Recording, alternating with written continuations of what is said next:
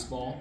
One of the things we've been pushing, is having the quality training devices that can be seen at other gyms, to where we can build our athletes not just by just swinging the bat, but we want to use video so they can see what they're training on. We want to use data so that they can also see that we can have measuring. We can measure how they're growing in their development. So those are the couple things that we do have here right now, but we are looking for other ways to build with some of the more advanced products out there. But right now we feel we're doing a great job with what we have.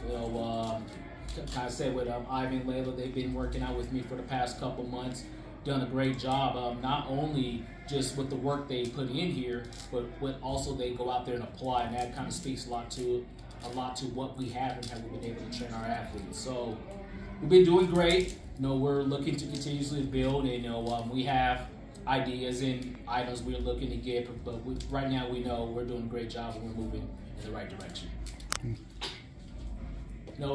And next weekend, I believe that is November 28th, we're going down to the MLB Players Trust fundraiser in Las Vegas. This will be our second year with Athletics and Beyond that we've been invited there. It's a great event. Last year we got to meet some really great people around baseball. One of the ones that stood out to me was Dave Winfield, just such a big guy, and Dave's awesome.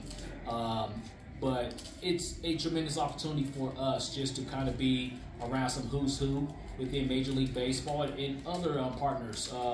Major League Baseball Players Trust has been the most important one to us here at Athletics Beyond. They supported our journey in regards to what we're building here at our gym, and we look forward to their continued support.